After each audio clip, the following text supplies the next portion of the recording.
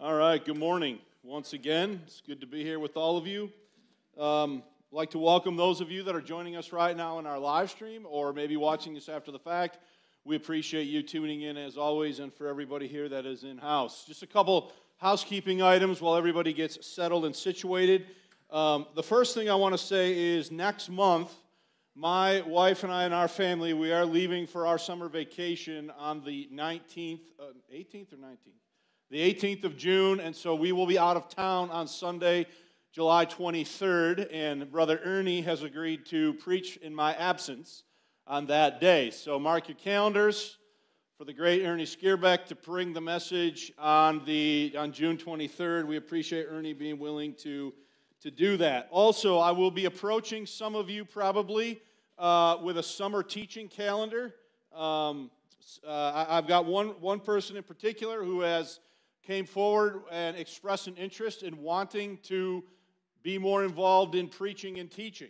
And Dwayne Stevenson is going through the AWI, Approved Workman Institute, with David Reed and myself to get some training behind him, and he's going to be wanting some opportunities to teach adult Sunday school class this summer, and there will hopefully be some other options there. So I'll be coming along and bothering some of you to see if you might be interested in being involved in any of the summer adult Sunday school classes. So we appreciate that as always. Let's get going with the message. We're in Acts. See, I can't talk already. Galatians 6. And we're going to be continuing talking about verse 2 a little bit. There's some questions about verse 2 that people have. So let's read verses 1 and 2 of Galatians 6 here, and we'll get started. Galatians chapter 6, verse 1. Brethren, if a man be overtaken in a fault, ye which are spiritual, restore such a one in a spirit of meekness, considering thyself, lest thou also be tempted. Bear ye one another's burdens, and so fulfill the law of Christ. Lord, thanks for this day. Thanks for this time.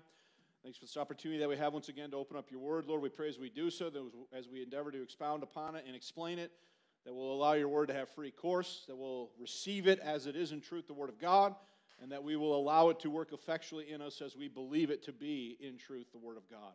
We're grateful for all that you've done for us through Christ. Lord, we pray for those who are not here this morning for whatever reason. We pray that they would rest in your word and in your grace. We ask this in Christ's name. Amen. So last Sunday, we spent a bunch of time dissecting verse 2. What I want to do this morning is I want to begin by just doing a sort of a 10,000-foot overview, and then what I want to do is I want to address some questions that come up. Look with me at verse 2. Bear ye one another's burdens, and so fulfill the law of Christ. Two questions I've gotten over the years about this verse as I've taught on it in the past. The first one is this: should we bear the burdens of non-believers in the same way or with the same regularity that we do for believers? That's a legitimate question. We're going to spend some time talking about that. And then the second question is, at what point does bearing the burden of another saint become enabling that saint's potentially poor behavior? Both of those are legitimate questions that would stem from an understanding of that verse. So before we get into those specific questions, I just want to get a few more. I just want to make sure we throw the darts on the dartboard and we have nailed down a high-level understanding before we look at these secondary questions. The first thing is, again, in verse 2, bear ye one another's burdens. Paul is, in the context, directly talking to believers. How do you know that? Chapter 6, verse 1 says, brethren. So he's talking here to members of the church, the body of Christ, about other members of the church, the body of Christ. He's not talking here directly about believers and their relationship to the unsaved, or those who are not in the household of faith, if you will. He's talking directly to believers about other believers, and what the relationship is that believers have towards one another, okay? And we saw last Sunday that the word bear here means to lift up, or to carry, to endure, to sustain, right? So if you are going to bear someone else's burden, you are going to help them carry that burden. You are going to help them with their struggle, with their difficulty, whatever it is that might be. And we went through examples of that from the Word of God. The second thing we talked about last Sunday is the verb there, bear ye one another's burdens. The verb bear is in the present tense, the active voice, and the imperative mood. This is a command. Believers are commanded by the Apostle Paul to, in the present, actively help bear the burdens of other saints. Okay? So this is a present active imperative, which means, again, that Paul is commanding the Galatians, and by extension us, to actively bear each other's burdens in the present.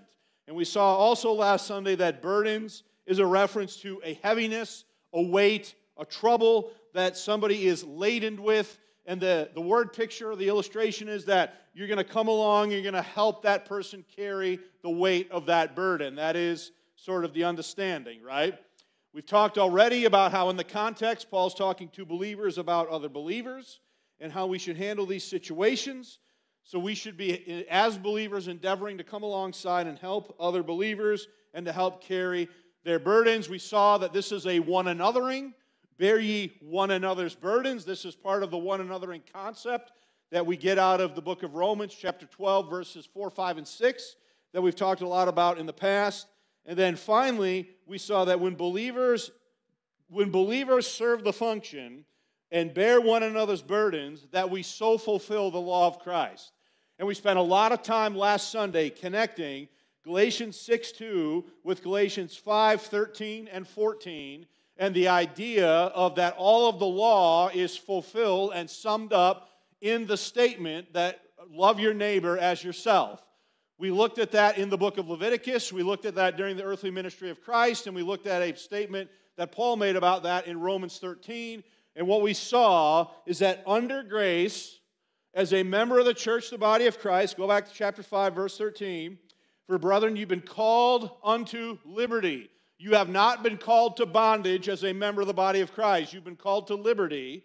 Only use not liberty for an occasion to the flesh, but by love serve one another. For all the laws fulfilled in one word, even in this, thou shalt love thy neighbor as thyself.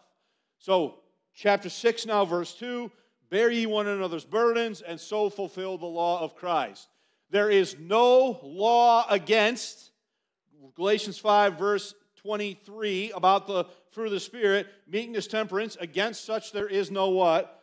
Law. When a believer comes alongside and helps another believer bear that burden, in doing so, are they fulfilling the law of Christ in that they are using their liberty not to serve self, but to serve someone else? Okay? And so we went over all of that in great detail last Sunday. Okay? So with that brief overview in mind, let's talk now about the two questions that often come up along these lines. So again, question number one is the following. Should we bear the burdens of non-believers in the same way and with the same regularity that we do for those who are saints or members of the body of Christ? Okay? Now, in my opinion, to answer this question, the short answer is no. The short answer is no. This verse is talking to believers about other believers. Okay? So the most clearest, shortest answer is no, but I think that there's more that needs to be thought about than to just say, no, you have no obligation as a believer to help an unsaved person. Okay? So in my opinion, the short answer is no. We do not have the same obligation towards non-believers that we do in terms of bearing the burdens of believers. Okay? All of Paul's one anothering statements. So if you look at this, if you go back to late 2018, 2019, before COVID, I did a whole series called Bodybuilding where we looked at all of these one anothering statements that are made in Paul's epistles, right? We went through all of them. All of Paul's one anothering statements are made to believers and presuppose that the people he is addressing are members one of another in the body of Christ. Hold your hand there and go to Romans 12. Hold your hand there and go to Romans chapter 12.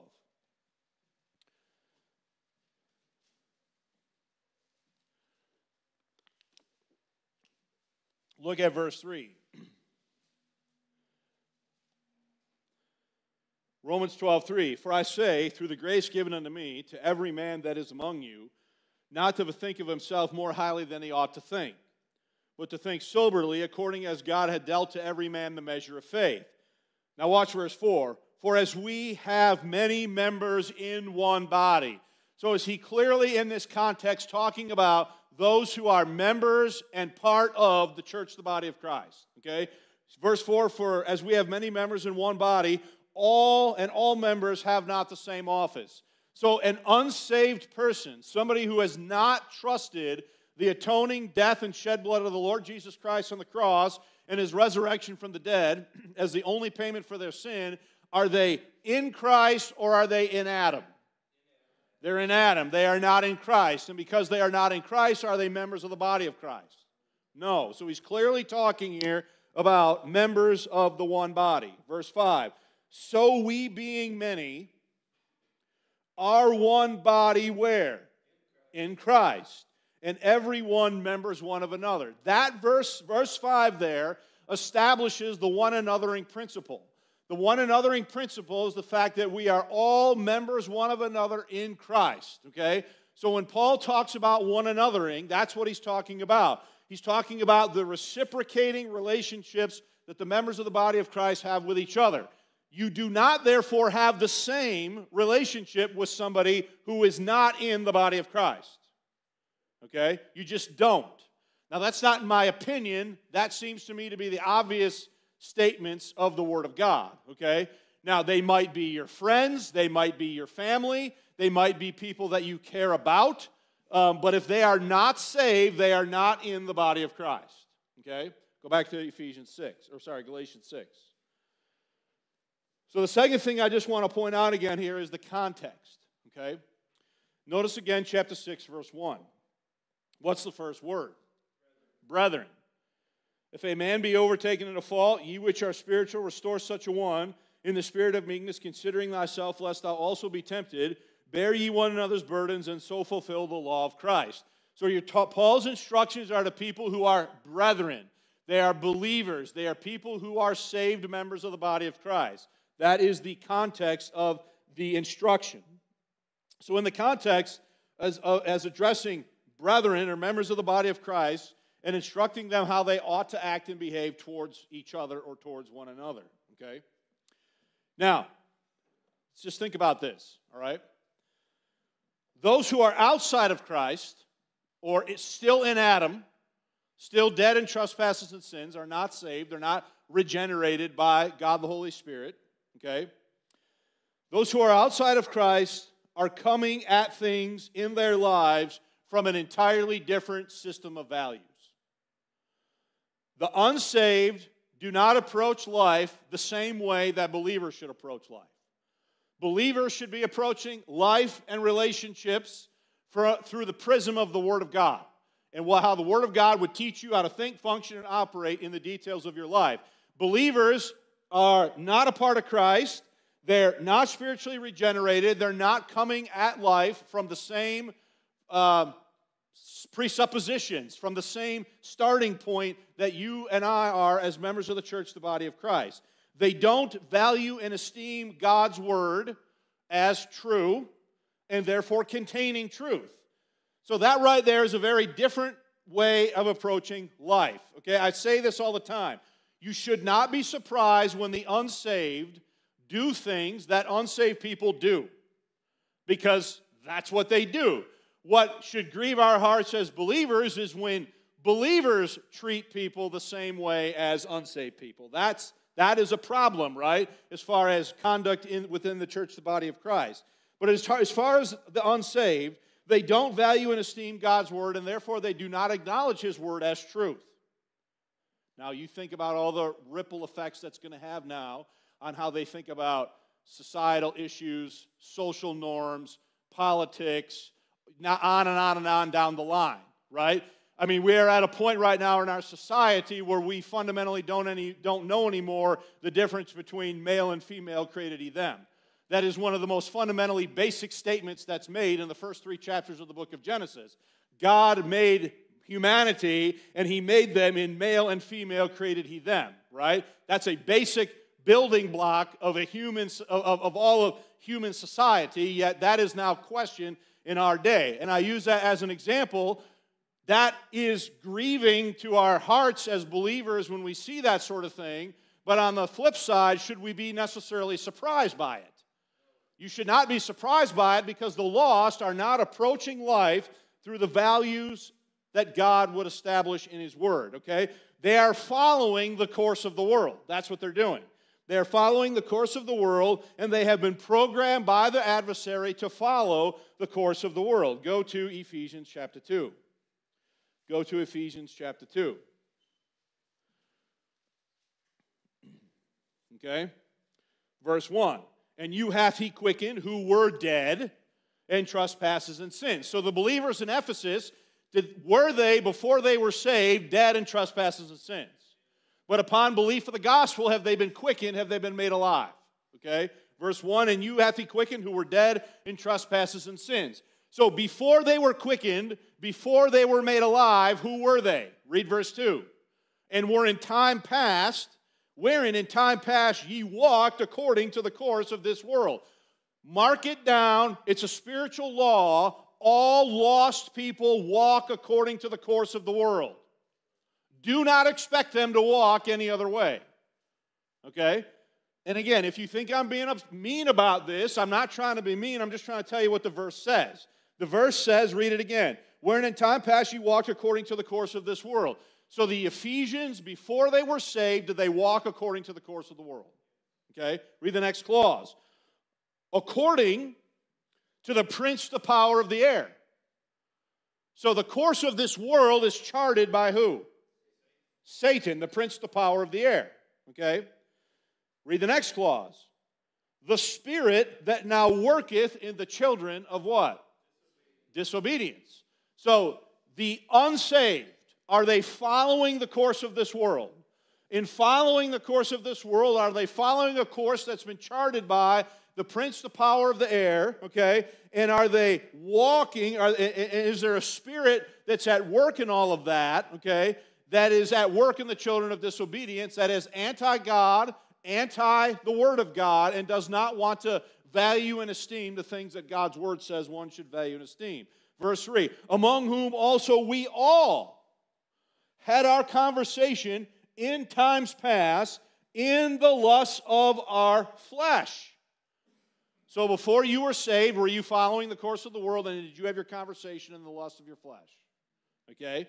Fulfilling the desires of the flesh and of the mind, and were by nature the children of wrath, even as who? So the thing you need to understand is this, okay? Are the lost following the course of the world? Is the course of the world charted by the prince, the power of the air? Okay? Is there a spirit that now works in the children of disobedience? And the spirit that now works in the children of disobedience creates a conversation. Look at verse 3. Among whom we all had our conversation. That's not talking about just the words that come out of your mouth in conversation. That's talking about your manner of life. Okay? So do the lost have a manner of life that is in line with, okay, the spirit that now works in the children of disobedience, from the prince, the power of the air, that is following the course of this world, right? So are they walking in their conversation, in their manner of life, in a way that is completely consistent with their identity in Adam? Okay? Verse 3, among whom we all had our conversation in time past in the lust of the flesh, fulfilling the desires of the flesh and of the mind, and were by nature the children of wrath, even as others. Now herein, I'm just going to make a side point, okay? This is why the flesh is still a problem for you and I as believers. Because before we were saved, did we give in to all of the desires and whims and wishes of the flesh? Yes, we did. And in giving in to the desires, whims, and wishes of the flesh, did we establish behavioral patterns, thought patterns, coping mechanisms, ways that we dealt with life in our own strength, in our own ability, in our own power apart from Christ, right? And now that we're saved, do those things tend to rear their ugly heads in our lives from time to time, right? And so do we have to take every thought captive and bring every thought captive to the obedience of Christ and think on what's true and what's right and what's lovely, etc., and renew our mind, okay? So, therefore, the lost have no framework in truth. The lost have no framework in truth to grasp the one anothering approach that the saints ought to have one for another. Now, let's just stop there. Can a lost person still do acts of human kindness? They can. Do they do it all the time? Can they still give to charity? Okay? Can they still help somebody with a car problem or, the basement floods or, whatever it is, right? They can still do those things, right? But they're doing them out of a different issue. They're doing them out of a different motivation than what we should be doing them as believers for one another. You understand what I'm saying, okay? You know that because what was Adam and Eve's first action after they sinned? The first action after they sinned was to create clothes to cover their what?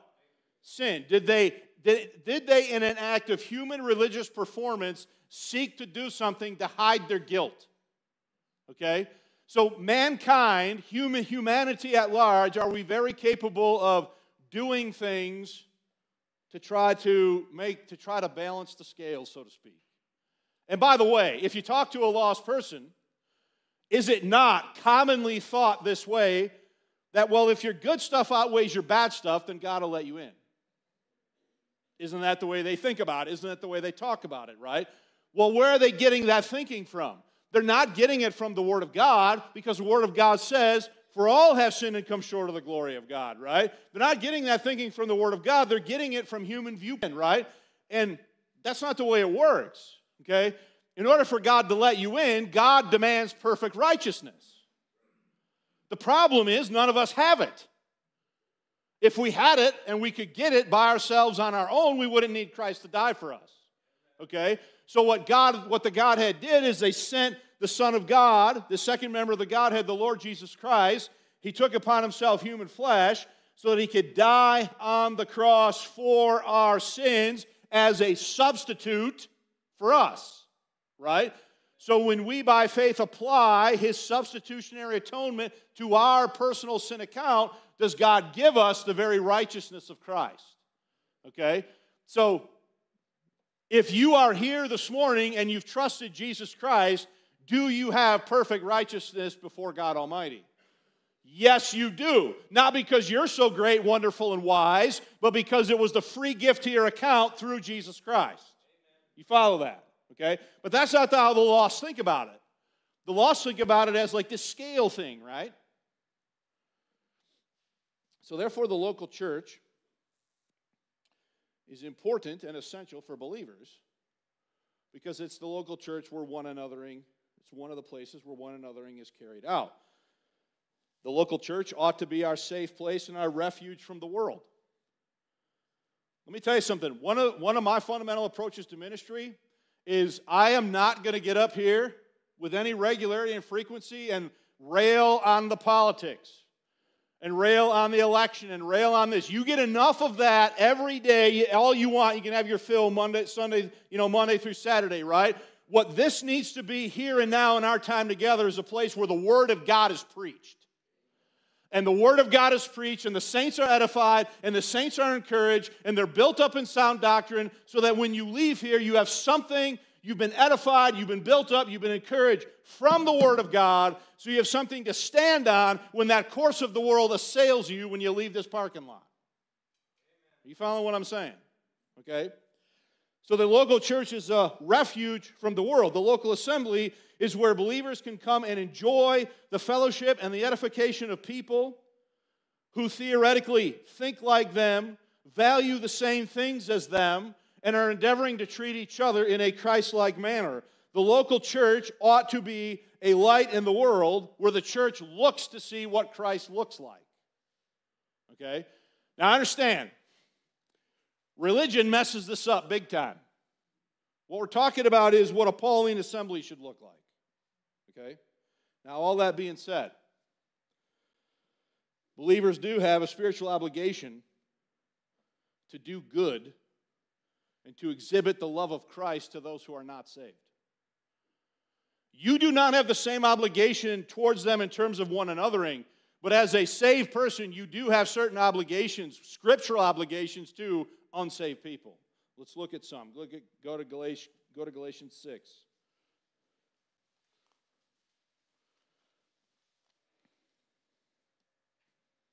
Verse 10. As we have therefore opportunity, let us do good unto who? All men. Is it true that one of the ways the lost see Christ in the world is through the members of the church, the body of Christ, doing good unto lost people? Okay? And let me start over verse 10. As we have therefore opportunity, let us do good to all men. Now look at this. Especially, what does that mean? There's an emphasis there, right? Especially unto them who are of the household of what? So do you have an obligation to the lost, but you have a greater obligation to the saved? Okay? Go to 2 Corinthians 3.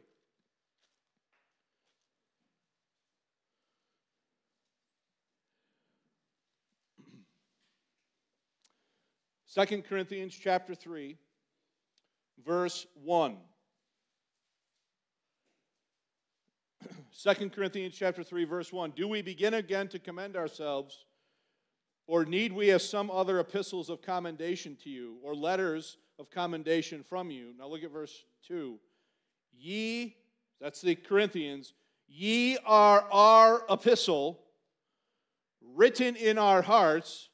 Now look at how this ends. Known and read of who? So folks, if you are a believer and you are out there in the world, should unsaved people in the world? I would say that's a scriptural principle. You are to live an epistle that is known and read of all men. Go to Philippians chapter 2.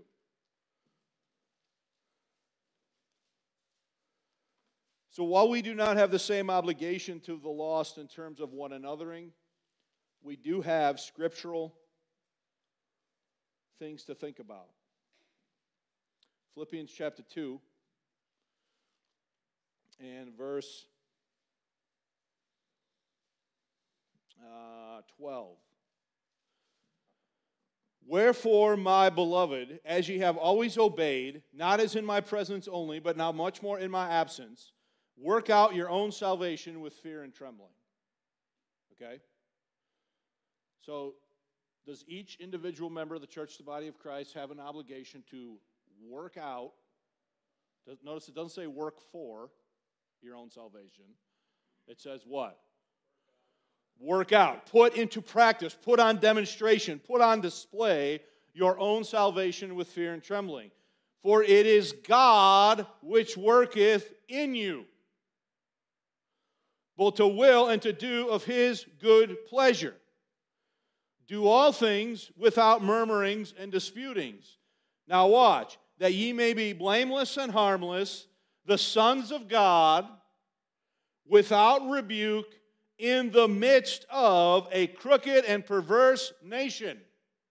Oh boy. Is that true? Folks, do we live in a crooked and perverse nation? We certainly do, right? Among whom ye shine, let me start verse 15 together. Verse 15 again, excuse me. That ye may be blameless and harmless, the sons of God, without rebuke, in the midst of a crooked and perverse nation, among whom ye shine as lights where?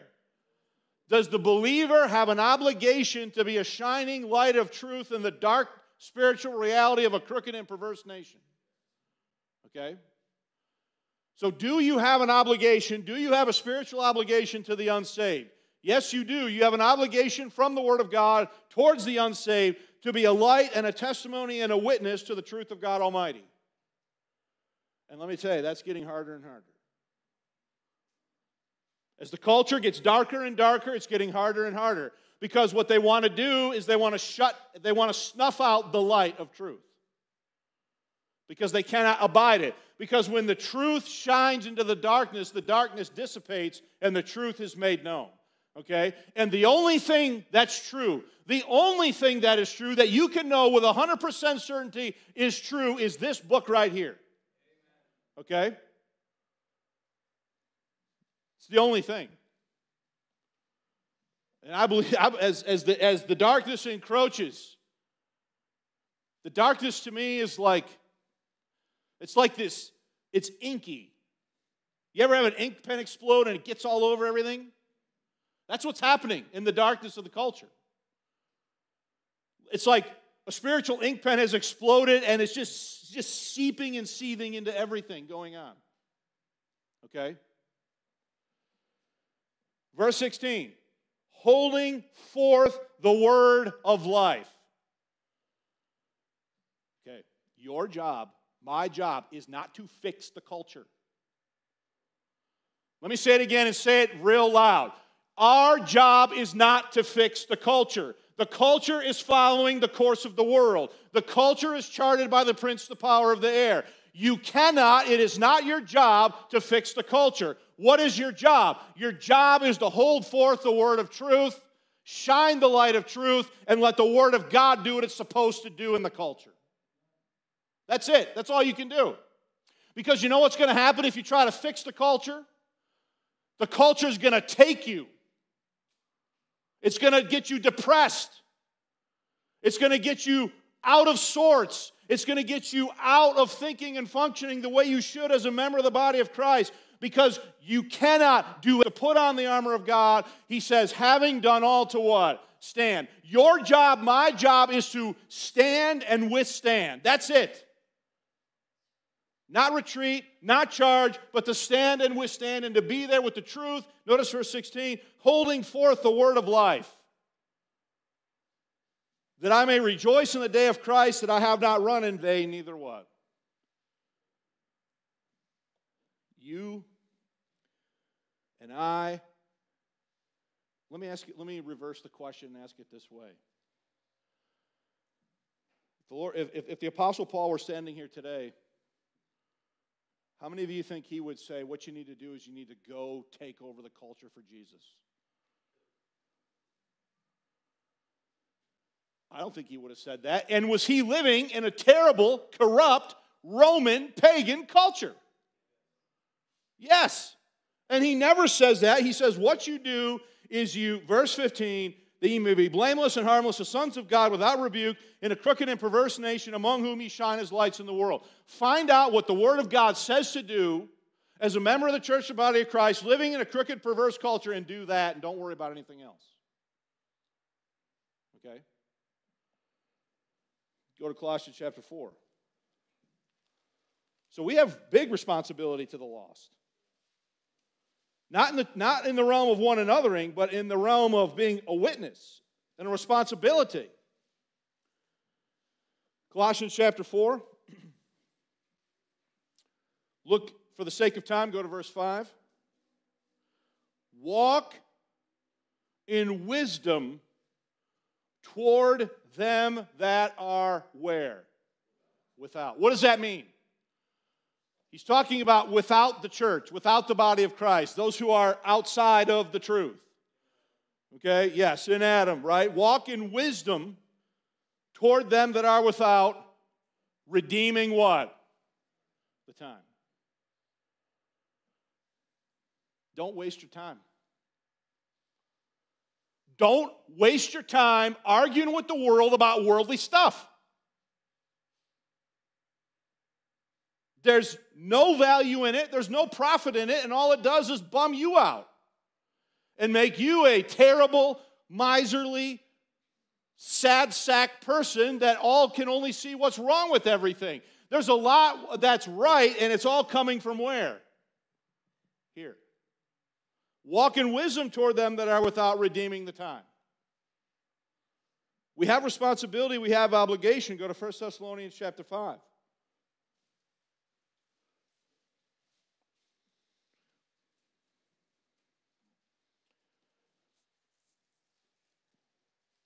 Verse 15.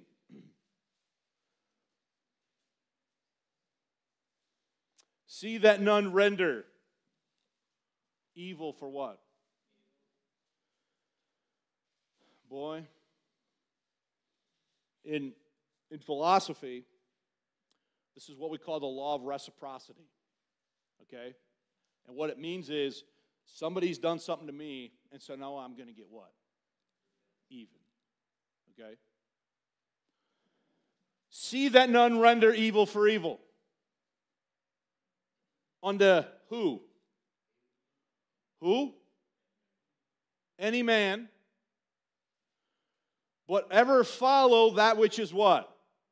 Good. Both among yourselves and who? All men. Folks, I'm telling you that some of these verses are hard for us to hear. because we get worked up. What the culture does is it stirs you up in your flesh. And it incites your flesh. Okay? And when you operate out of the flesh, do you bring forth the fruit of the Spirit? We've been studying this now for 6 months, pretty much, right? No, you don't. You just bring forth the works of the flesh. You just manifest the works of the flesh, right? Notice what this says. See that none render evil for evil unto any man. It doesn't say the people you like or don't like, the people you agree with or don't agree with, the people who pass legislation you like or don't like. It says, unto who? Any man. But ever follow that which is what? Just because somebody does something in a way that you don't approve of does not give you the right now to go and be a jerk to that person, scripturally. Now, your flesh is going to want to get even. Your flesh is going to want revenge. Your flesh is going to want to settle the score and all that sort of stuff, right? But that's not what the verse says. See that none render evil for evil unto any man, but ever follow that which is good, both among yourselves. That would be amongst the believers, right? And then he says, and to who? All men. Folks, let me just say, I am so glad that I'm not God Almighty. Do you understand that everything that you think is wrong in the world right now, that is wrong in the culture, that is wrong politically, that is wrong economically, that is wrong on any category of wrongness that you want to identify, do you understand that God Almighty is going to settle all of that? In His time, will He settle all the scores? Yes. It is not your job, it is not my job, it is not our job to do that, it's His job. So stop carrying the burden of God Almighty and let it go and walk in love toward them that are without. That's God confirming that in the text. Go to Titus chapter 3. Go to Titus chapter 3.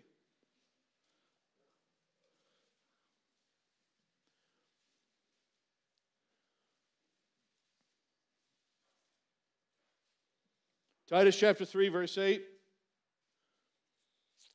This is the faithful saying, and these things I wilt that thou affirm constantly, that they which have believed in God might be careful to maintain good works. Do your good works save you? No. Do your good works keep you saved?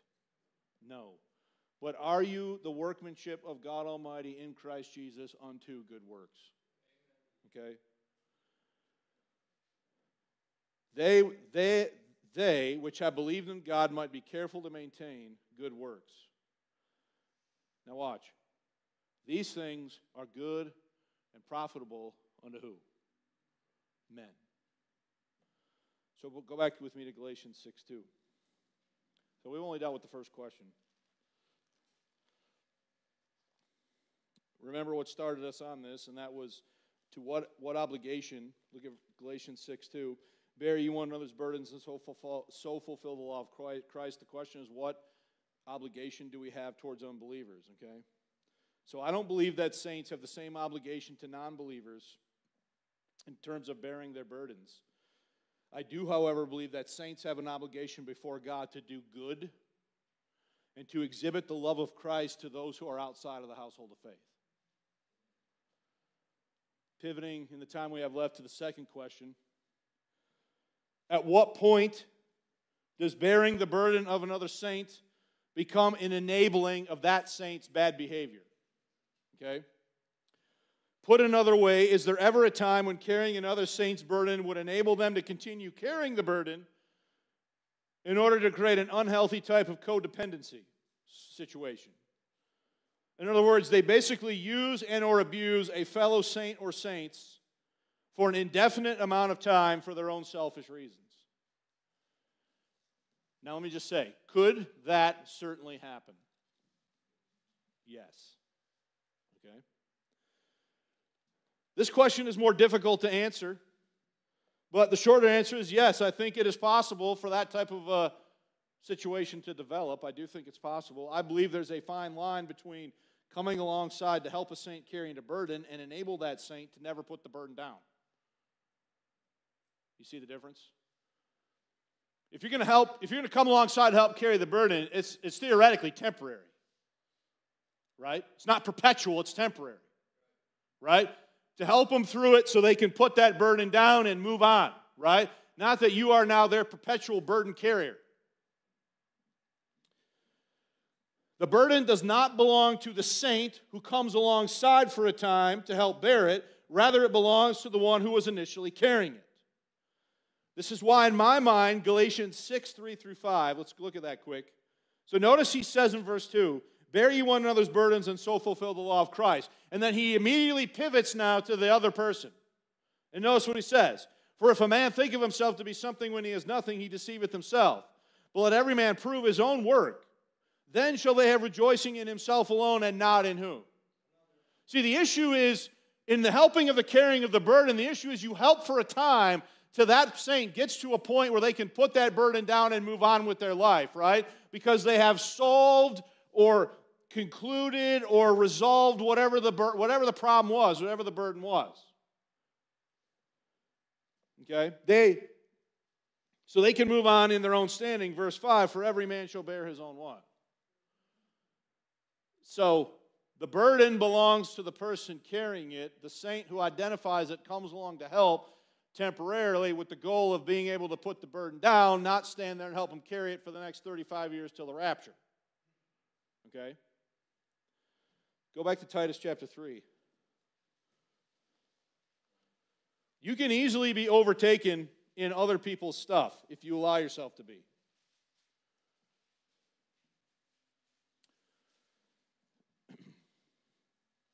Now, this verse is talking about doctrinal error, but there's potentially a principle here that might apply to what we're talking about. Look at verse 10. A man that is an heretic, after the first and second admonition, do what? Reject. Okay? So this verse is talking about a person who is believing and teaching false doctrine. After the second attempt to correct the error, they are to be rejected as a heretic according to what this verse says. Now, understand, this verse is not talking about giving people two chances to put down their burden before you walk away from them without any further obligation. I've heard people use this verse to say, well, you have two chances to help somebody, and then after that, you're done. I think that would be a stretch from what that verse says. Okay? That verse is talking about you approaching somebody in a false doctrine, a heresy that they are teaching. And if after two admonitions against it, they won't stop, then okay, I'm out, kind of a thing. Okay? Go to 1 Corinthians chapter 5. Paul does instruct the Corinthians not to company with fornicators.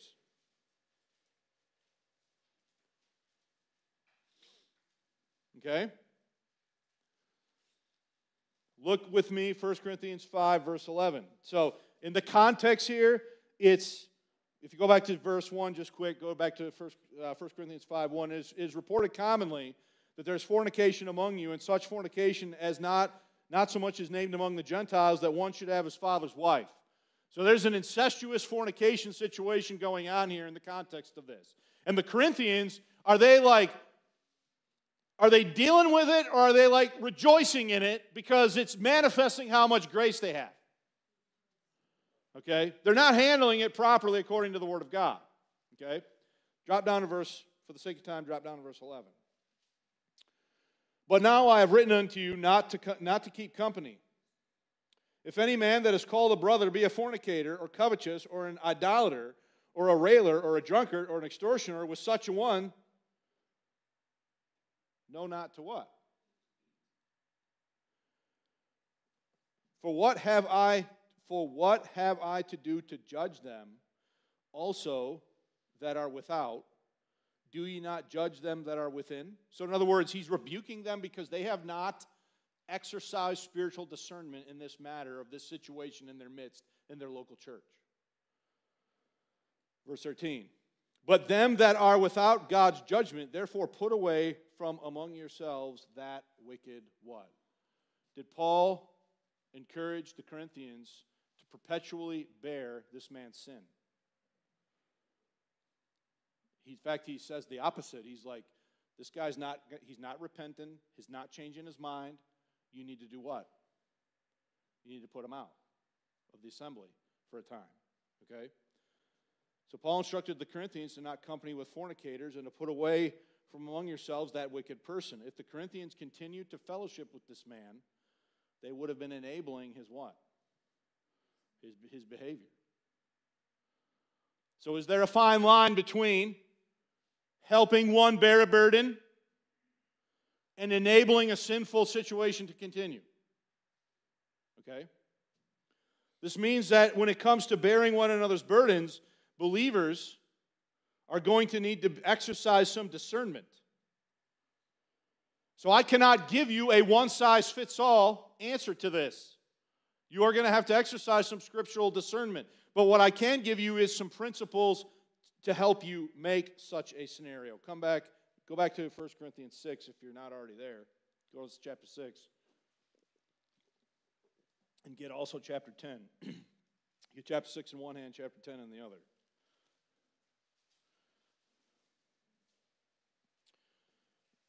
Here's what people want.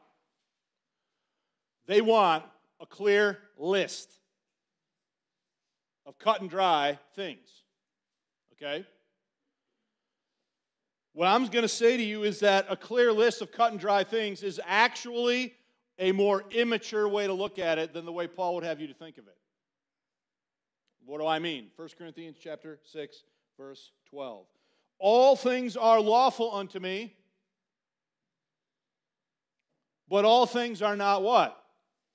Expedient. All things are lawful for me, but I will not be brought under the power of what? Any. Okay? Come to chapter 10, look at verse 23.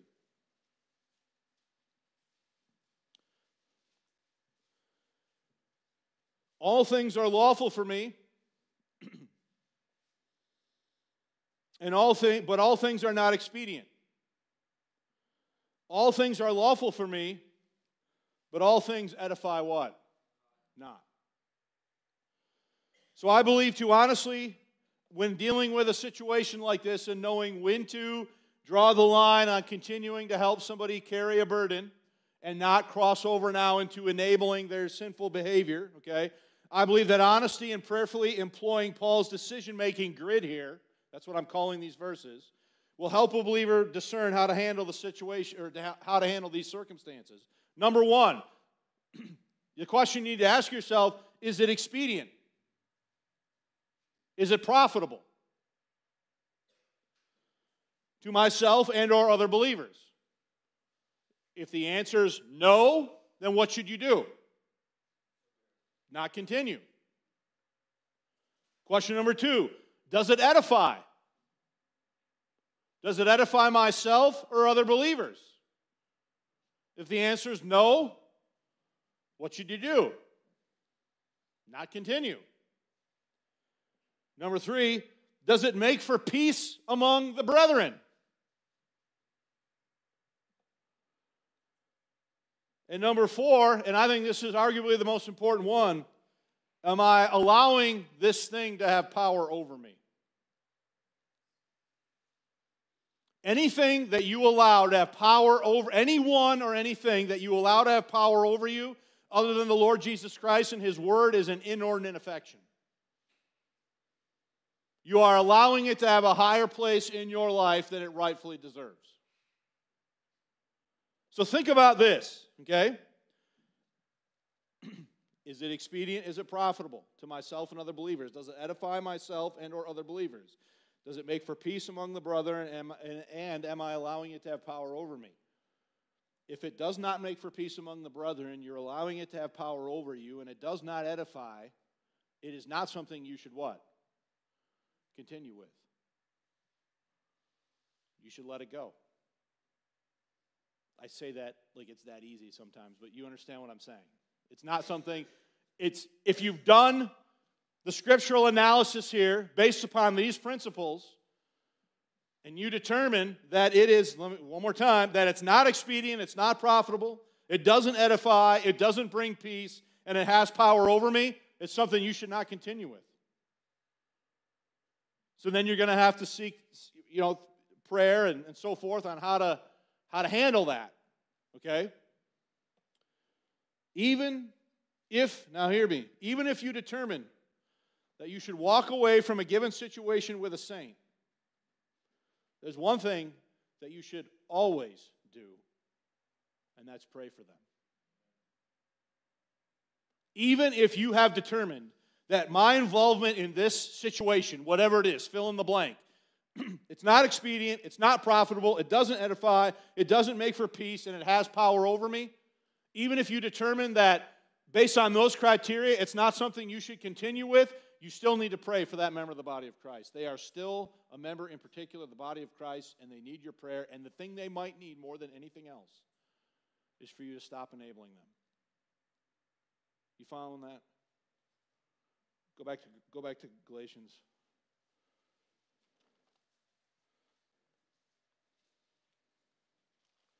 People come to me a lot, often with different scenarios, and they say, what should I do? How should I handle this? And I do feel like often people want some sort of like canned answer. Well, let me see. You got this going on. I go to this column. Oh, boom, that's what you should do. Life's not like that, folks. And what I want you to see in this message this morning is that what God has done is He's equipped you in a way through the Word for you to make your own value judgments on these things. And don't be like, judge not, I'm not supposed to judge. No, Paul says in 1 Corinthians chapter 3, he says, he that is spiritual judges what? All things, yet he himself is judged of what? No man. Okay? You judge things not in a high and mighty, condescending way, not in a way that thinks more highly of itself than it ought, but you judge things in a reasoned, moderated manner based upon clear scriptural principles. Let's be honest. There are many things that we do that aren't expedient. There are many things that we do that aren't profitable. Okay? There are many things that we do that don't edify. There are many things, we could maybe be doing things that aren't making for peace among the brethren, and no doubt we are doing things that allow for those things to have power over us. Addictions, behavior patterns, etc., fill in the blank. You don't need me to go through the litany of all those things. But you see, you are equipped through the Word of God for you to be able to evaluate and analyze your own life. You see that? You don't really, honestly, what we need, so I'll end with this because I'm struggling to figure out where to end, okay? Just in full transparency. You remember the verse we read in Titus where Paul said, we just read it maybe 20 minutes ago, where Paul said, these things affirm how often? Constantly. Do you understand that we need constant reaffirmation of this stuff? Because in our boneheaded minds, we leave and do we forget like that fast. So what we need is constant reminder and affirmation from the Word of God about these things. Okay? So, do we have the same obligation to the unsaved that we have to the saved? No.